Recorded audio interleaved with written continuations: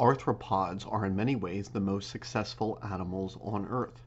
For example, their sheer biomass outweighs all other animal groups. In terms of number of species, four insect orders, that of beetles, that of butterflies and moths, that of wasps, bees, and ants, and that of flies, probably represent half of all known species. So they are truly successful. But where did they come from?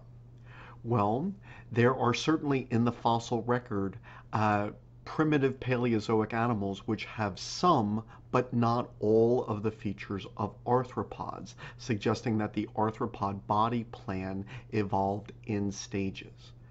Today, there are two groups of living animals which are classified in a phylum which is related to the phylum of arthropods. So there's a superphylum of Panarthropoda, which includes the tardigrades, which are not arthropods but are considered relatives of arthropods, and also the phylum containing about 200 species of velvet worm.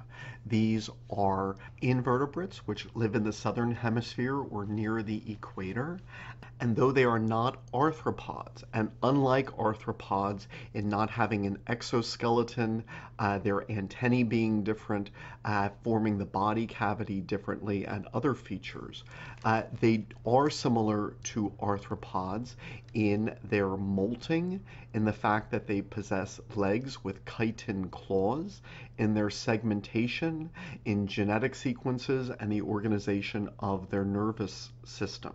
And so this phylum of velvet worms is classified as one of the three phyla of the superphylum Panarthropoda.